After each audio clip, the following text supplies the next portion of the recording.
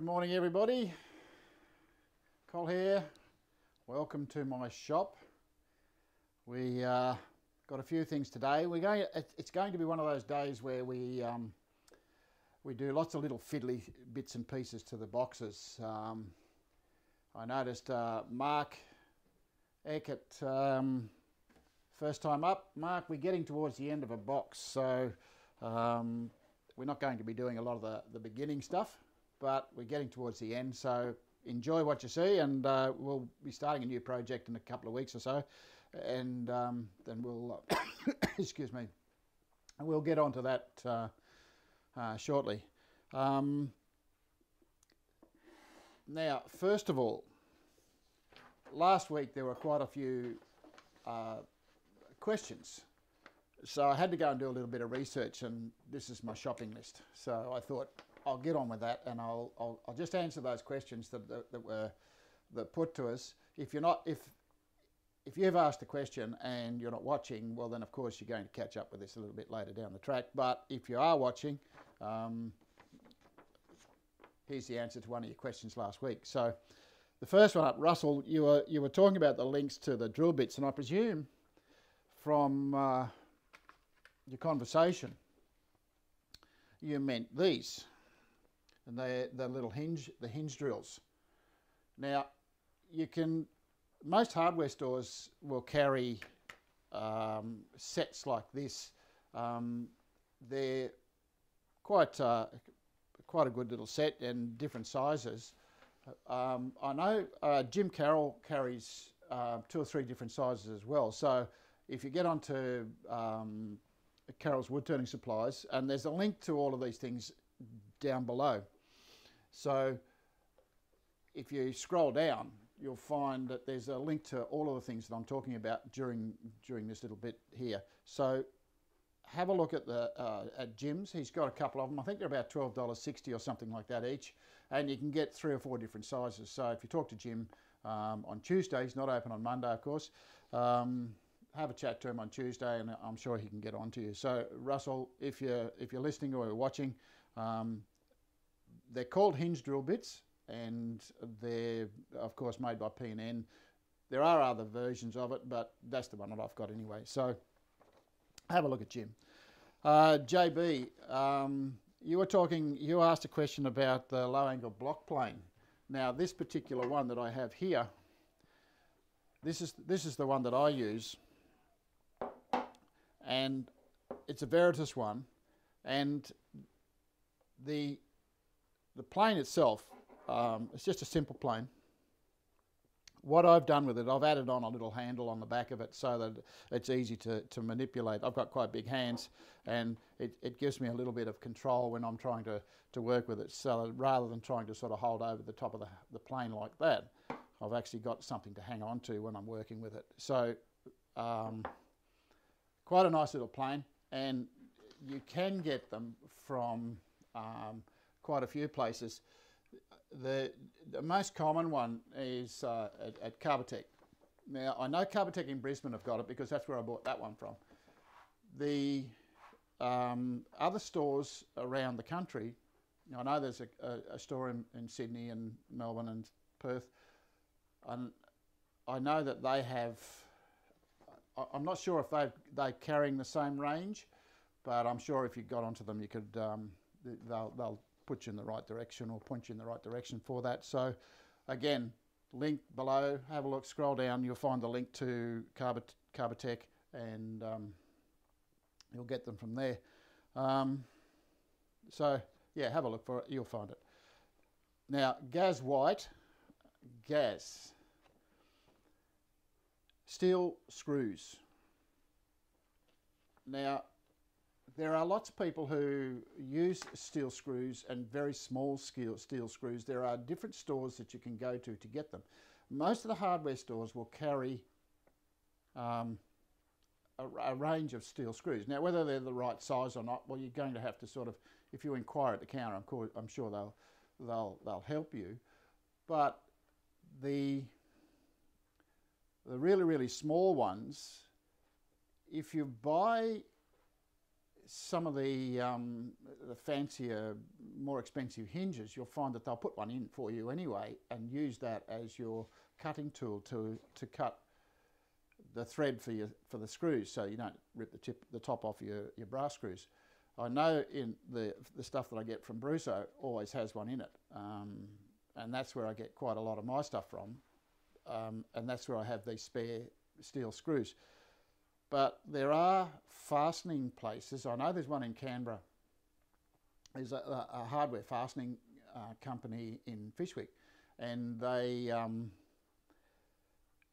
carry a wide range of various bits and pieces. I don't know the name of the store. I just know it's there somewhere. I've been there many years ago, and I do know that they were carrying them because I was using them lots of years ago. But yeah, so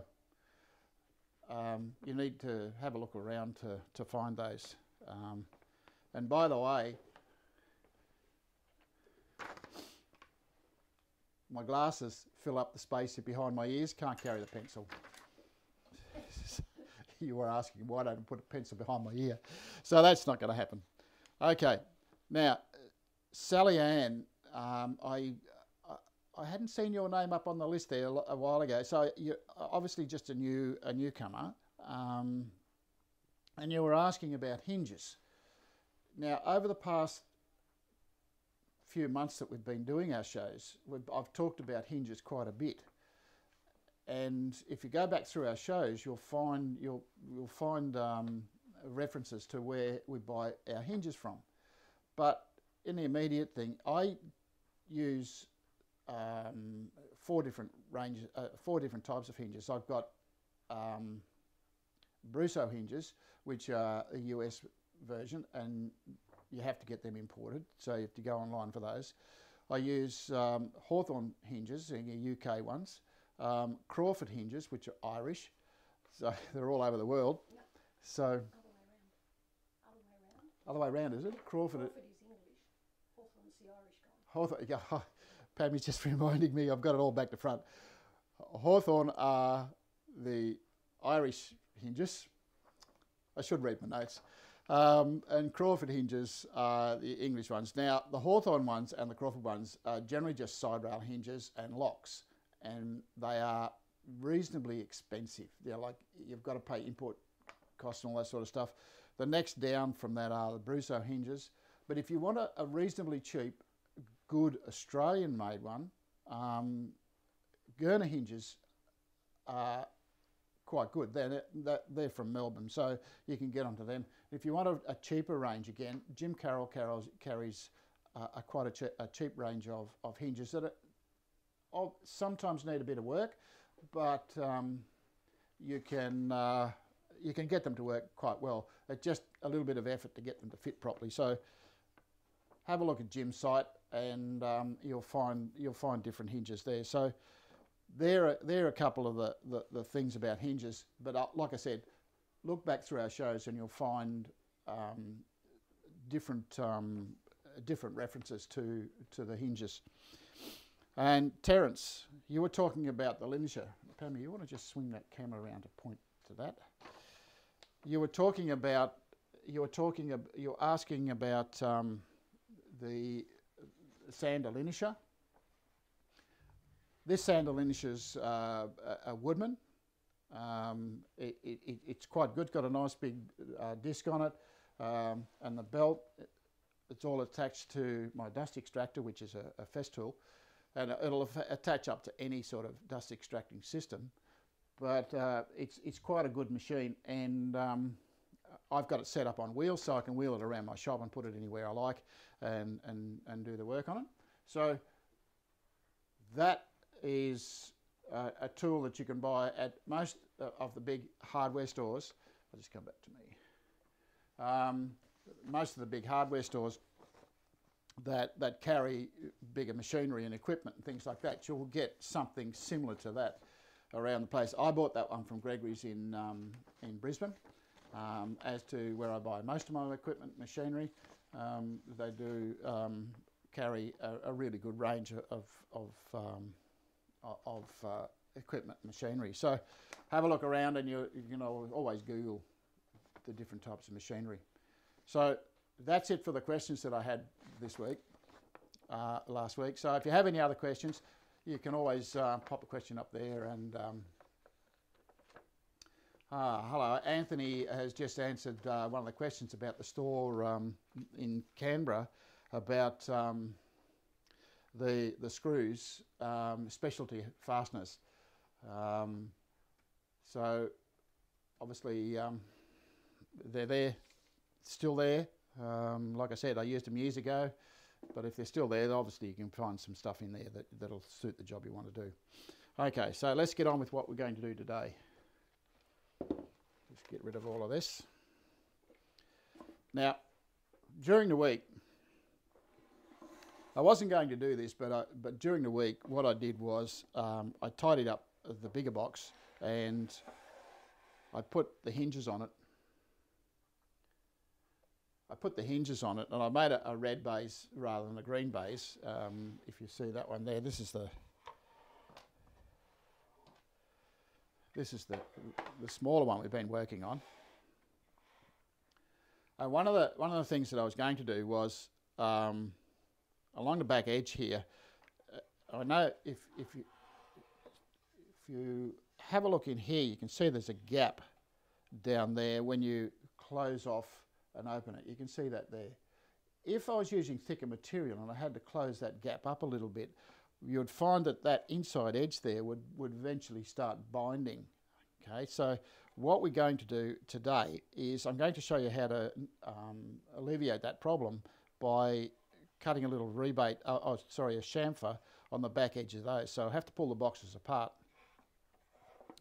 And then we're going to round over the top edges of the sleeves. So these are the sleeves that I made last week for this box. And you can see I've already made the sleeves for the other box. And what I'm going to do is I'm going to round over the top edges of these, so I'll show you how they work. And we're also going to cut them to size. You can see there that they actually stick up a little bit too far. They should only come up about 5 millimeters, but we'll cut them down to size. I'll show you how to go about that. And then we've got some special things that we're going to do with these ones here. Even though they're set up right so that it all works, so it works quite well, I'm still going to show you what we can do with the box apart from using it as a jigsaw puzzle box, which is what's going to happen with this box. So let's go back to getting this stuff out of the way. Now the first thing I need to do is I need to disassemble it. So I need my screwdriver.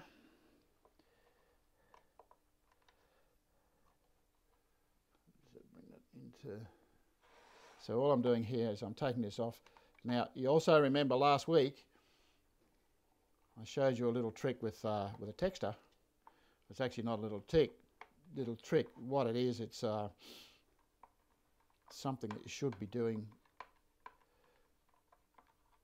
You'll find that in some hinges, not necessarily these ones. These are Brusso hinges, the US version. Oh, sorry, I beg your pardon. I must apologise. They're not Brusso hinges. They're actually Gurner hinges. These are the 19mm Gurner hinges and butt hinges. So they're Australian made. But I also find that sometimes the holes in the hinges are not lined up this way, or something's happened during the processing of them and they're not in the right place. So when you put them in place, you want to make sure that the hole itself is in the right place there so that you don't turn them around. If you turn it around like that and the hole's in a different place, you're not going to get the correct fit that you did when you started with. So on the back of it, I always fit my base first. I've got a little R, so that's my right hand side. So that bit goes on the base, and I've just sort of started that little habit so that we don't lose our way. No one's going to see it because on this side I've got an L. That way my hole in there is going to line up. So very important that you do things like that to give you some sort of reference down the track as you go past. So let's pull that out. those bits over there. Now what I want to do is I want to run a chamfer along this edge here. I need to do it onto both of those, and I generally do it on all of the boxes that I do. If I get another box down just to show you, you can see even on this one here, you can see I've run a little chamfer along the back edge there. It defines the back edge, it makes it look part of the box, it's deliberate, and it doesn't look out of place. So that's what we're going to do. Just get rid of my questions and answers. Now, the router bit that I'm using is my chamfer bit. This is the one that comes in our kit, one of our router bit kits. It comes in the first one, of course, it's the spanner. It comes in the Ultimate Cutter kit. You'll also get it in the Master Cutter kit, of course, because you get all the router bits. And it also comes in an upgrade kit. So if you've got... No, doesn't come in the upgrade kit, no, sorry.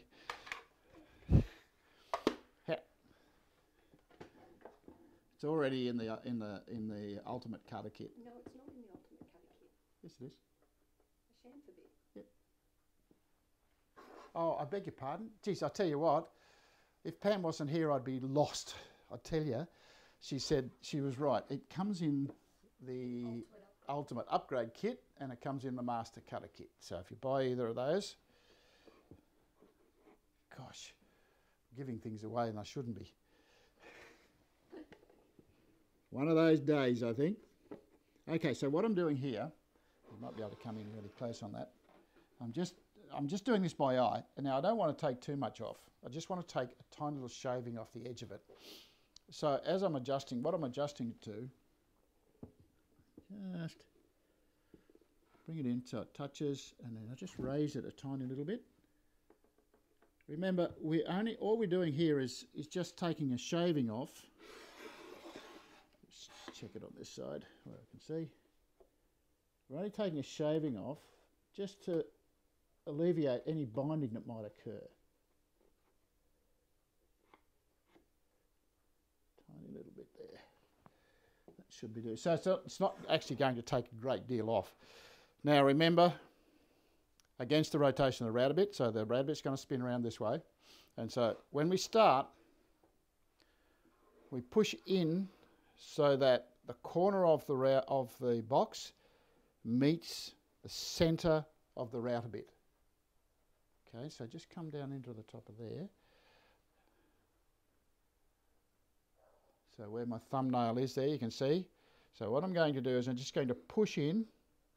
So the action that we have is push in, roll along till the corner meets again, and then pull out. So you need to go in sideways, so it's got that sort of rotational action. If you don't, what happens is you flick off the end of it and then you round over the corner. Okay, so we don't want to round over any of the corners, so therefore we've got to start right on the point. So, ears on everybody. I think I've got them. Better turn some power on here.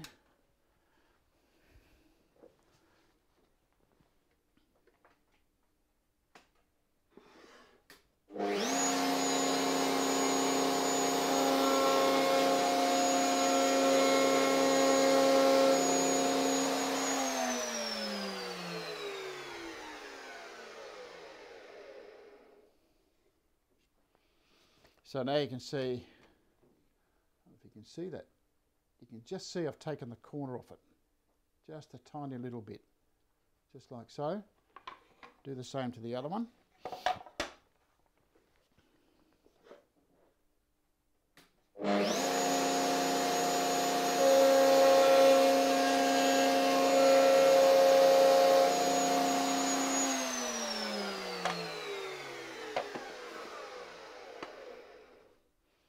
I could go all the way around the box, but I don't want to do that.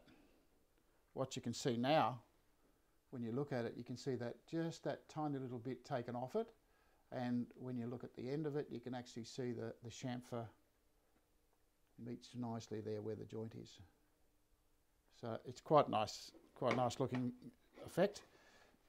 And while I've got that set up, I might as well do this one as well. It'll take me a few minutes to get the bits off it. I want to carry on with this one a little bit later in the show.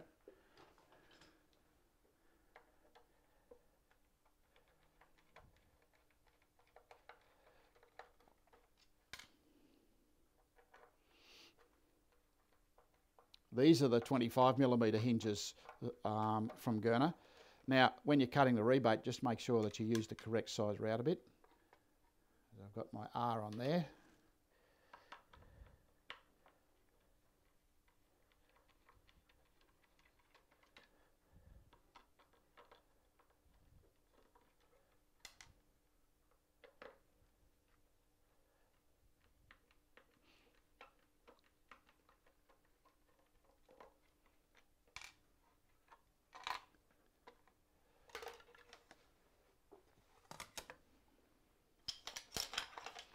Shift all this stuff.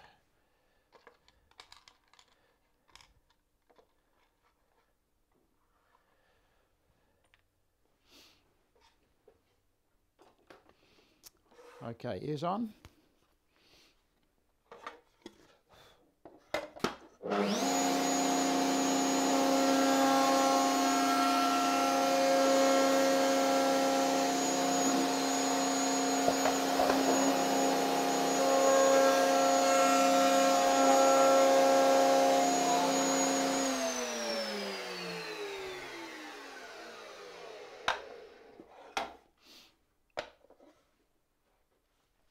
Okay, we'll put that aside and we'll bring back our other one.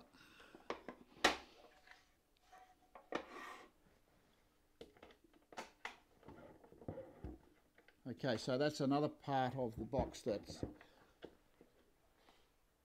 that's complete. As you can see, during the processing of the box, you're going to be spending quite a bit of time swapping and changing router bits, particularly if you're using it all machinery to build your boxes. If you're doing it by hand, well then of course I would sit that on a clamp situation there, and I would plane that off with probably my block plane, or I'd use a small smoothing plane like this. So there's lots of ways of doing that. I find this one quite a simple, easy way. And as you saw, I could do two boxes at the same time if I'm in the process of doing that. Now the next thing we're going to do, that's my top. The next thing I'm going to do is I'm going to fit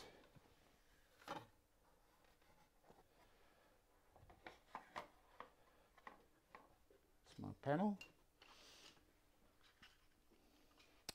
I'm going to round over the top edges of the sleeves that I have in here. Now, depending on what you do with the box, there's not a huge necessity to actually make sleeves for it.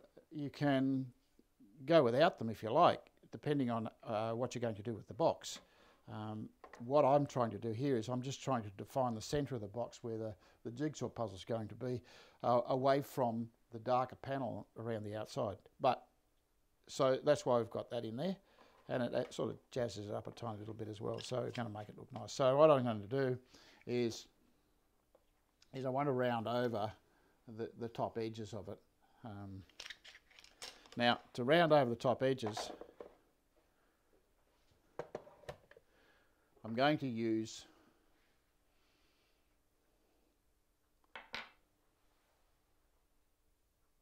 our bullnose bit. Now, the bullnose bit comes in two versions. There's the TBN4, which is that one there, and this one, which is a TBN2. Now, they both have different sizes. They're if you look at this one here, you can see that the space, the distance between this area here, the cave in it, is only 4 millimeters. Okay, so that would be something that I would use if I was doing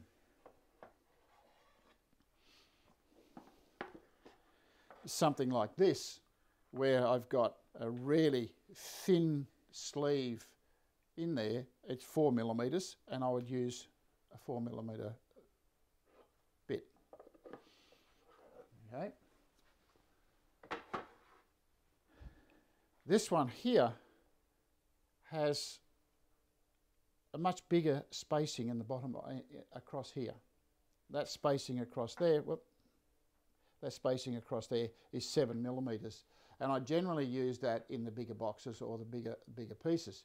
So thicker piece of material, of course you're going to use the bigger one. The smaller one we'll discard right now, and we'll just go through and fit that in.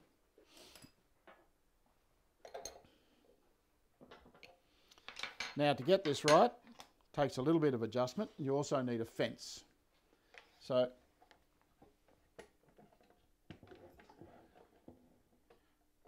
all I'm doing here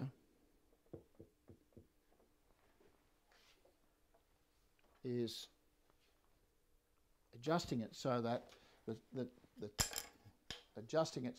top edge and the bottom edge actually touch in the rebate. So it takes a little bit of fiddle. I've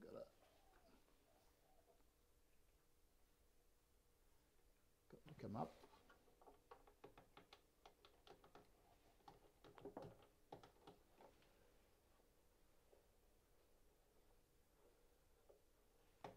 A little bit more. There we have it. Okay, now we need a fence. The fence that I have, you can see I've TBN4 bullnose bit, and I've cut the shape of the bullnose bit in the bottom of the fence. So all my fences, somebody asked me through the week, how many fences do I have? I've got pretty much one for every router bit that I use on the table, and they're all cut to fit. The other question that was asked was, how many tie-down points do we have?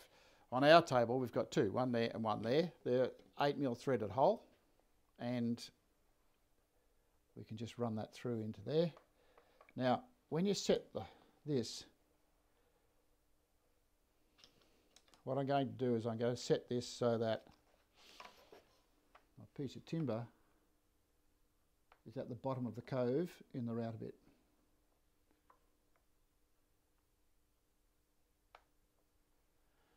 So,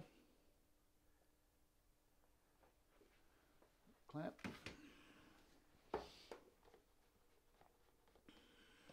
that in place.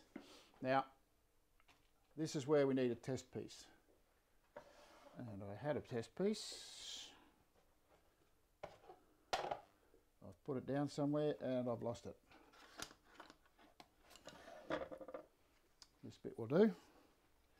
Okay, so all I have to do is run this through here. Now, normally I've used a bigger piece, and I had a bigger piece. I think I've discarded it somewhere. Can't see it anywhere.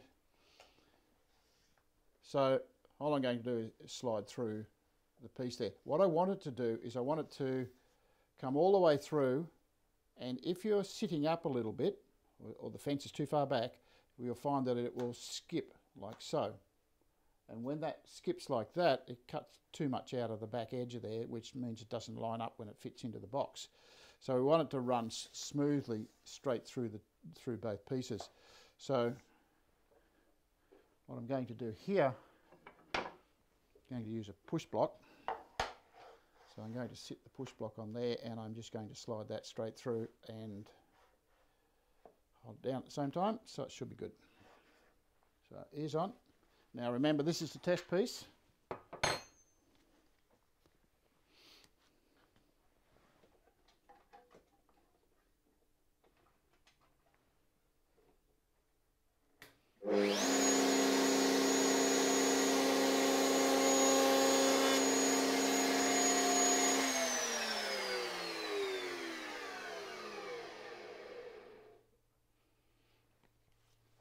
Okay, so now we have a look at it. You can see that it's a little bit flat on the top, and I've taken a little bit too much off the top edge, which means that the router bit's got to go down a little, come up a little bit, and also the fence has got to go back a little bit. So, a little adjustment. That's too far. As you can see, very small adjustment. Now we're just going to use the other side of that piece of timber. Use on.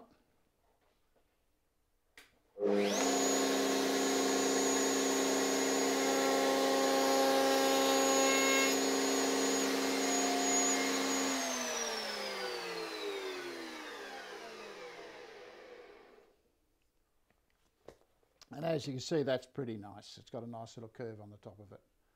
Okay, so you can see that there. Really nice. So now I'll just go ahead and do the rest of them.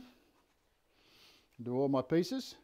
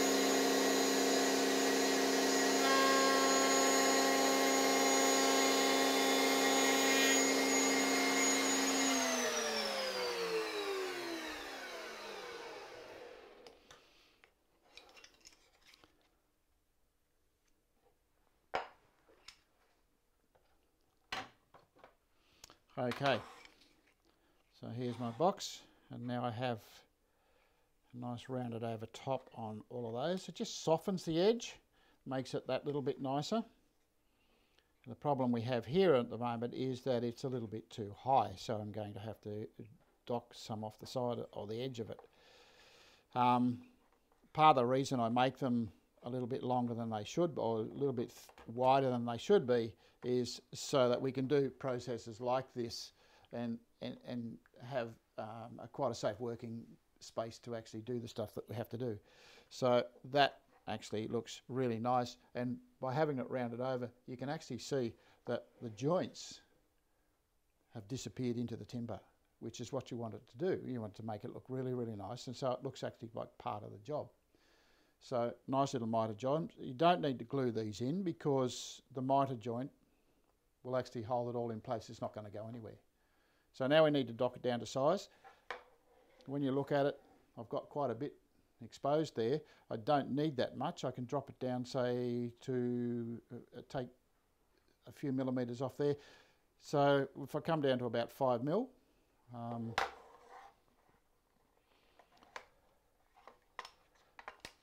like so.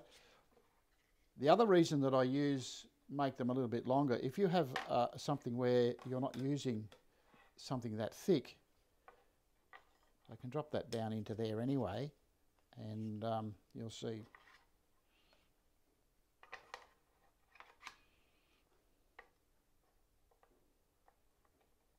You'll see that that's, it fits. As you can see, a bit snug. You can see how it's dropped it right down, and that's what we're trying to achieve with the bays in the bottom. So you can actually do that and make it fit really nicely and looks really nice just with the timber showing, but we're not doing that. Got to get them out.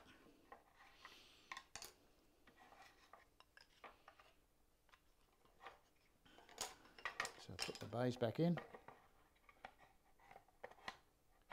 Like I said, today's going to be very fiddly. Ruler. Now what I want to do is measure. So you can see that that's 15 millimetres. Okay, so we want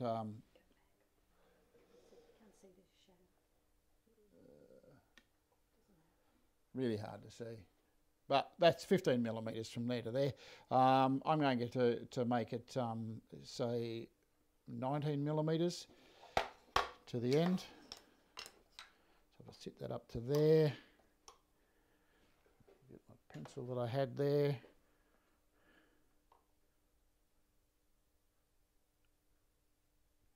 Put my mark on. So I only need to mark one of them. And then we're going to go over to the drop saw. So just turn that off. Well, I do a bit of shifting here.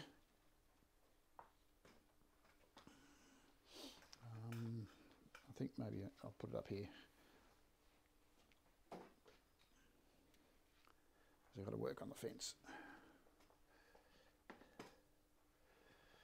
Okay, let's see if that works.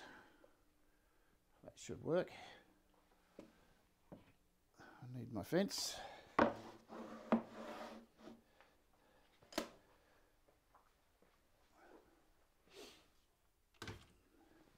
we're going for questions there, Pammy. We've got a few. Have to find the one I marked. There it is.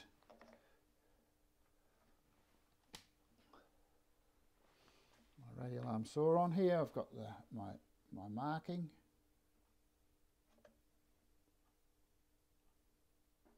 That's set.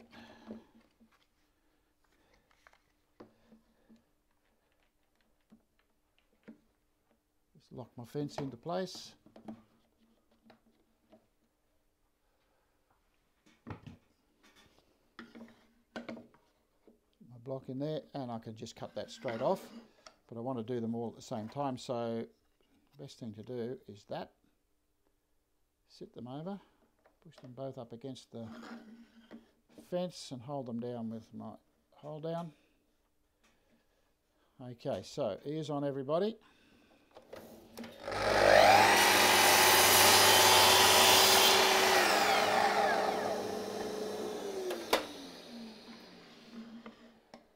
One.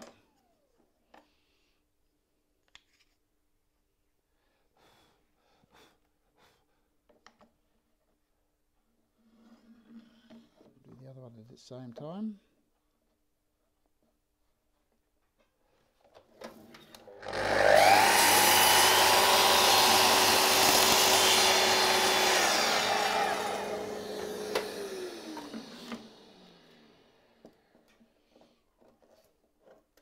As you can see, we didn't take very much off, did we? Okay, let's go back around to here.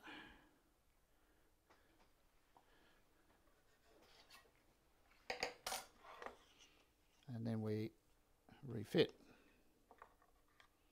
And as you can see, a lot smaller.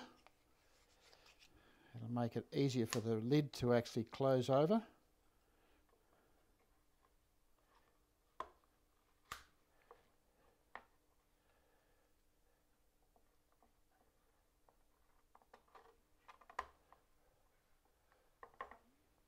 And there we have it.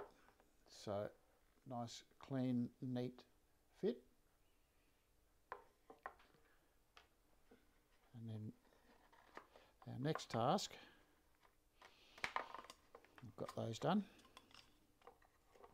The next task, the next thing that I do to them is when I've got the box like this edge needs sanding. Now I could grab my sandpaper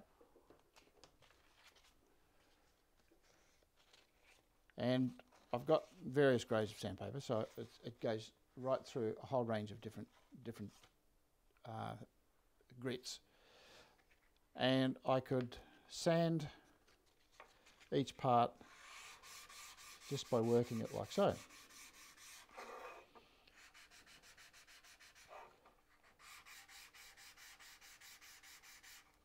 And work my way around the box.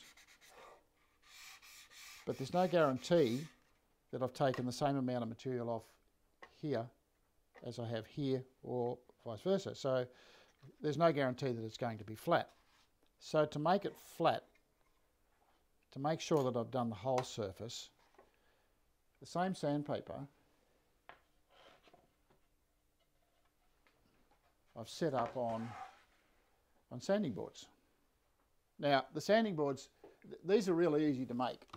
If you're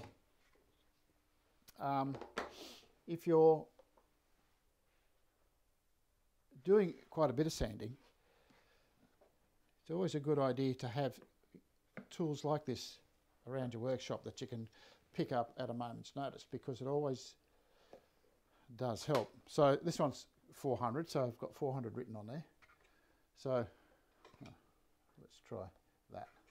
So you can see 400, and I have a sheet of sandpaper on a piece of MDF on all of the grades that I have. I have various boards. Here's one with 800. Okay, that's wet and dry, of course, and you can see that I've used it a bit. But this is what I do. So, oh, squeaky. Not a lot of pressure. And then I'll rotate. Oh, flinch stuff. It's worse than fingernails down a blackboard.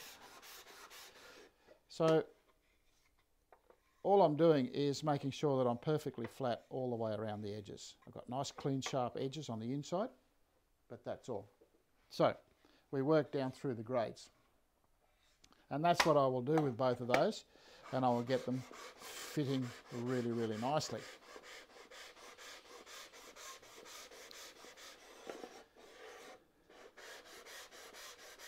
Just keep turning around. As you can see, I'm not moving it very far. There's no need to go very far. If you have a bigger job to do, well then of course you make longer, bigger boards by laying lots of bits and pieces of paper on there. You can see you've got a couple of marks here that I've got to take out. So the little mark here. So this one here is going to need a little bit of effort and a little bit of work to get exactly right, the way I like it. So I've got a bit of work to do to that one. So I'll leave that one at this stage. What I'll do is I'll put the box back together. I'll pull it apart when I need to clean it. And then we'll go on and I'll show you a little something that I do. We're actually not going to get the latch fitted today. In the finishing process next week we probably do that. So, around the right way. Okay, so this is my left hand side. This is the bottom. So my hinge that has the L on it. The one that's going to go in there.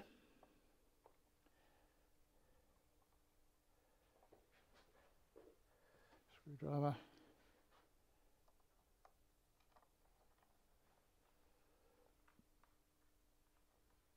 So as you can see, it's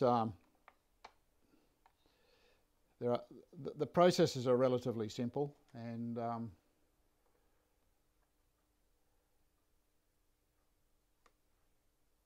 screw them down a little bit harder, JB.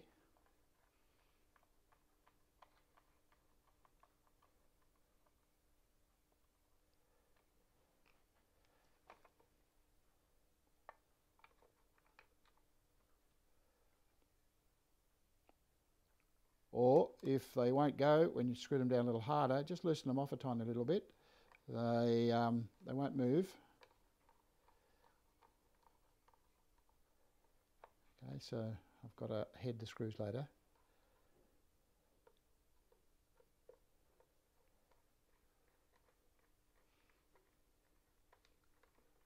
East Coast Fasteners, where are they? Port Macquarie. Oh, okay, so it's not very far away from us. So small screws. For those of you who are just south of us.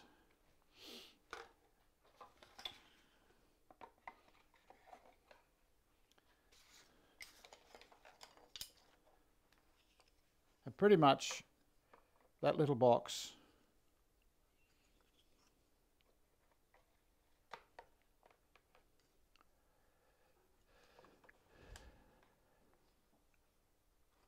is done, apart from adding a couple more screws into the hinges, sanding and finishing, and adding a lock. Adding the lock's going to take a little bit of a fiddle, but basically there's the box. Really nice on the back. You can see it's it fits really neatly. Got a quite a nice chamfered edge, so it looks deliberate. Looks like it needs to be there. And when you open it out, everything looks really, really nice when you put it together. So basically that's the box before finishing. Now I've got 15 minutes left, so what I wanted to do was talk to you about this box. I'll just shift some of this stuff. I'll show you another little trick that I do sometimes, and just get rid of all of this. I really need a bigger bench, don't I? Maybe not. Just somewhere to put everything when I'm finished with it.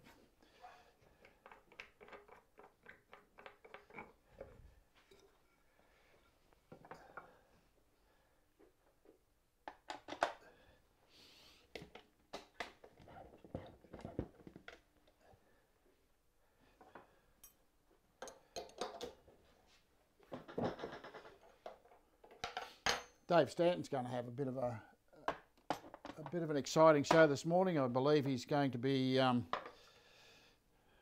doing things to melamine, putting edges on,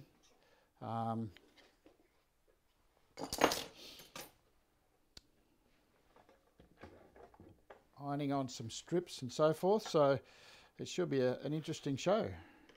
Okay, now don't need that. Now what I did with this one, with this box, if we have a look here, I made a nice little red baize bottom for it. And then I made the sleeves that go in there. Same as I did in the last one, on the smaller box. And that's all well and good. It makes it a nice little box if you want to put quite a bit of stuff in it. So if you want to put a puzzle in there and work it there all the way up to the top of that. But what you have when you look at the top of it, you've got all this space in the top. So when you put it together, you've got quite a lot of space, which makes this box really receptive to being used as a display case or a display box of some description. You may not need a red baize in the bottom, but what you can do is you can build your panel halfway up the inside of the box so that it will house other objects. So this is how we go about it. I've built these, and what I want to do is I want to make a panel that fits over there. Now that panel so happens to be this one here. I've made this, and I'll show you what I've used it for, but I want it to sit up a little bit. I don't want it on the bottom of the box. So here's what we do. Work out how high you want this sitting up, and we're going to cut the bottom off our sleeves. Now our sleeves are already been mitered, so we should be able to get that to work really nicely. So I want it to sit up probably 10 mil. So I'm going to cut the bottom 10 millimeters off the bottom of my sleeves.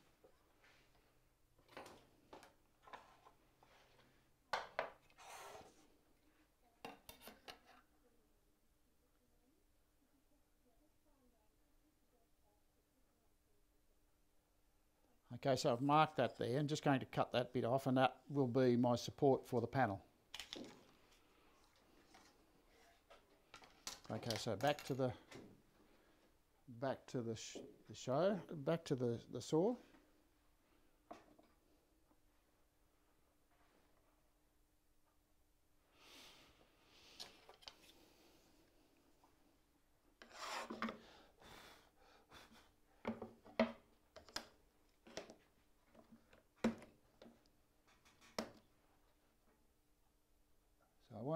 10 millimetres. Just going to make sure I get that right. Like so.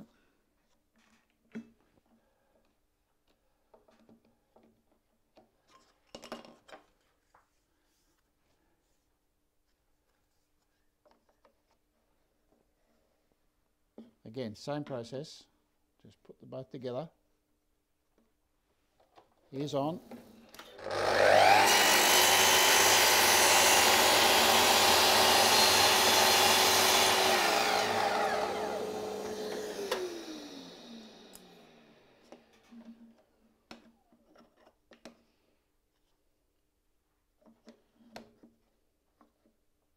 Same again, ears on.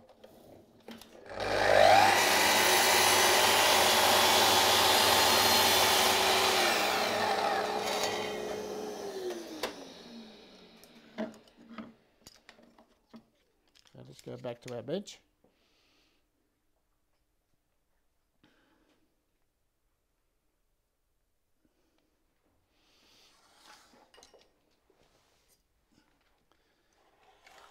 Now,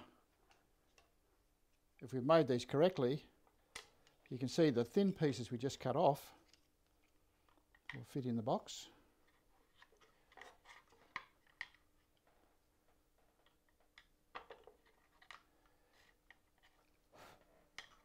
You don't need the bays in the bottom, of course, when you do this.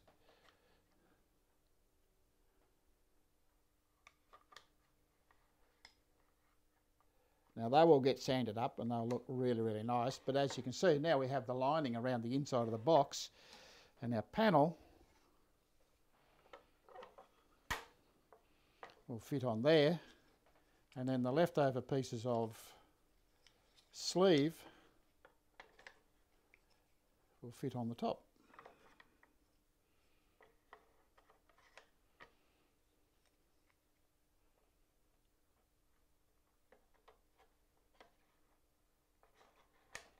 Like so. Okay, so now I have a display box for something, and now it just happens to be the display box for all you golfers out there. As you can see, you can do lots of different things with it, and then, where's the lid? The lid can have the bays in it.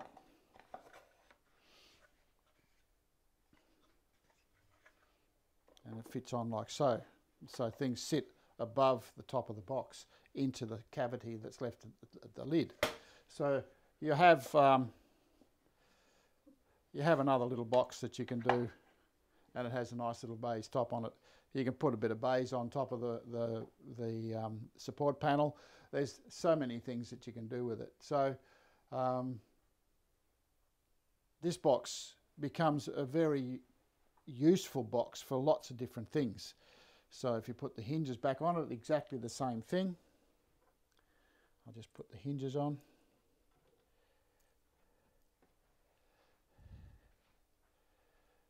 My left one, of course, goes there.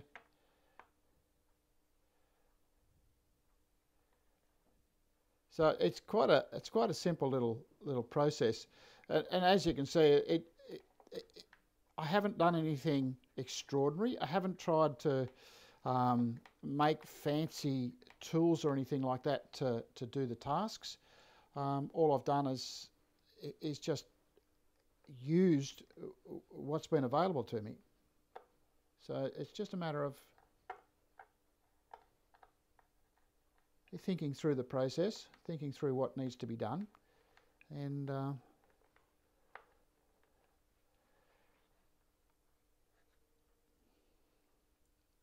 can always come up with a solution. So that's where we're going to finish today. If I try to fit the latch today, it'll only turn into a rush, and I won't get things done in time. And so next week, what we might do is might fit a latch, and I'll go through the sanding process for the outside, and we'll work on putting a finish on. So then we have our little box that looks really nice, and then all we need is a latch. Now the latches we're going to put on, so for those of you who are going to be watching next week, there's a number of different latches that I have here. These little fold over latches. Now these are a Chinese version, but they still look quite effective. And then we've got a wider one as well. So we've got 3 different ones there. Now, a couple of weeks ago, I brought in from Ireland the fine hardware company that supplies our hinges, or doesn't supply them, I buy them from them. Also have these little fancy little locks. Now you can't see them in the plastic bag. I'm not going to get them out because there's lots of bits to them. And they're little press button latches where you just press it down and this bit fits on here and you just press the end of it. So we'll have a little look at that. And I might even actually, during the week, I might